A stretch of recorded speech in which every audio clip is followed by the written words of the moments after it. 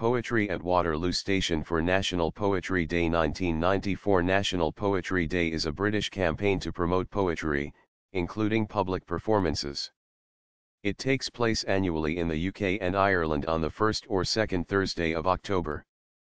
Since its inception, it has engaged millions of people across the country with live events, classroom activities, and broadcasts.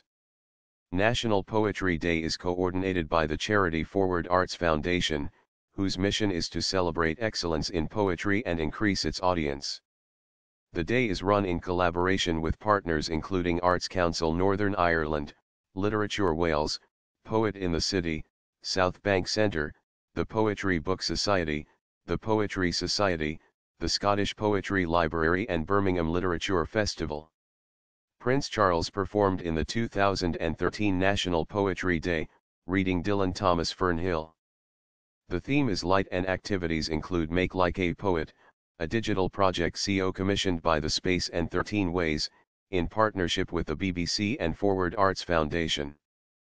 The project encourages creative responses, some of which will be included on Blackpool Illuminations after the project is complete.